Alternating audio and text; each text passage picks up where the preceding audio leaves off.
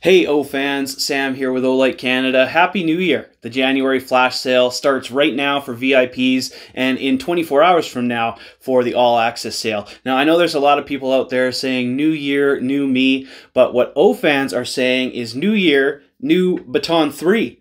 The 3 Pro Max is being released right now. Let's talk about it. Now, the Baton 3 Pro Max is the bigger, brighter brother of the Baton 3 Pro that you might already be familiar with. It's bigger, it's brighter, and it's also more refined than the previous model. Let's talk about those 3 things in order. Firstly, it's bigger in every dimension, but only slightly, and for a very good reason. It's about 3 millimeters wider, so not much change there. It's about 14 millimeters taller, which is about the height of an O-Pen Mini, and it's about 45 grams heavier, which is about the weight of 4 purple O-Pen Minis that you can also find during the January flash sale. Now that change in size is well worth it when you consider the reason. The reason is a much larger battery. From a 18650 battery that you're all familiar with to the 21700 battery, which you're also familiar with, from full-size lights like the Baton 2 and the Warrior 3S in orange, which you can also find during the January flash sale. The old 18650 style of lights, they're still popular, they're still around. You find that battery in the Warrior Mini 2, among others. So, do you want a bigger battery or do you want a smaller light to carry? That's something that you got to ask yourself when you're thinking about the Baton 3 Pro Max. Okay, that covers bigger. Let's talk about brighter. Now, the Baton 3 Pro Max will do 2,500 lumens of output for about a minute before it starts to dim down due to battery voltage. Now, the Baton 3 Pro, on the other hand, only does about 1,500 lumens for 1 or 2 minutes before it starts to dim down as well. So, a lot more output out the front of this thing than the previous model on turbo. But, you know, turbo only lasts for a couple of minutes. Let's talk about high mode.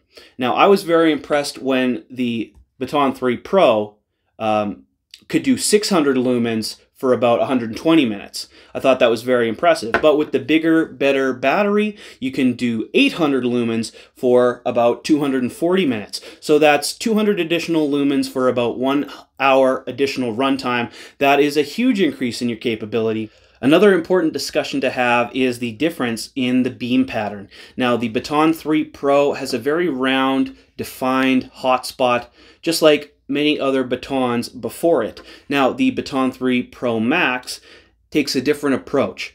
The hotspot is a lot less defined. It's a lot more spread out to give more of a flood beam profile compared to the hotspot beam of the Baton 3 Pro. Now, what does that mean in everyday use? Well, the Baton 3 Pro does throw a bit further down range. This is a lot nicer to work with up close. I would compare the differences as being pretty much as stark as the Warrior 3S versus the Baton 2. This being a flood beam pattern, this being a throw beam pattern. These two are more alike than these two. So it kind of depends on which you want to carry in your pocket. Something that's a flood beam profile for close up to medium work, or something that is sort of a jack of all trades. You can still use it close up. You can get a little bit further downrange when you need to. This being a great multi-role EDC, this being more of a dedicated work EDC.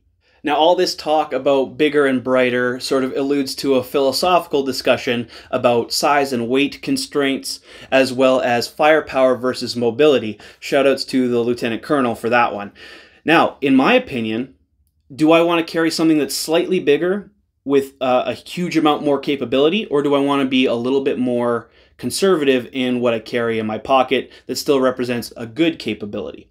Well, you know, personally, I don't mind carrying something a little bit bigger with a familiar form factor, with a familiar user interface that has a bunch more capability. So this would be my choice every time. Your mileage may vary. Now, one of the most important differences between these two models is the proximity sensor. The old model originally had a proximity sensor. It was a little finicky, so subsequent models, that sensor was removed.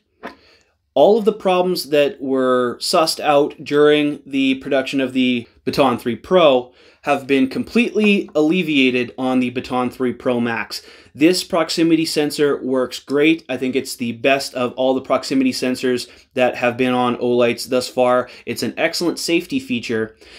But Olight has listened to your feedback. If you don't want that safety feature, you have the ability to semi-permanently remove that safety feature from this light. So if your personal preference is no proximity sensor, that is very easy to accommodate. All you got to do to eliminate it is to go ahead and plug in your charger, whack the charger onto the tail cap of your Baton 3 Pro, enter lockout mode by pressing and holding the light until the light goes on and off, remove the charger, take the flashlight out of lockout mode, and now there's no proximity sensor.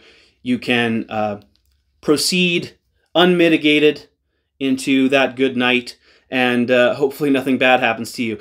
Now, me personally, I'm a bit of a safety guy, so I would want to have that safety feature on at all times. So again, you just on the charger, enter lockout mode, take the charger off, get out of lockout mode, and then you're all the way back to a really well-performing, very safe proximity sensor.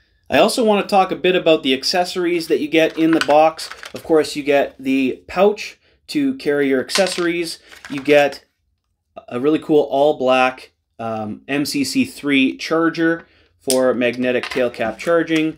And you get the L bracket, which is really cool for storing your light ready to go when you need it. One other cool feature that the new one has that the old one doesn't have is the voltage indicator.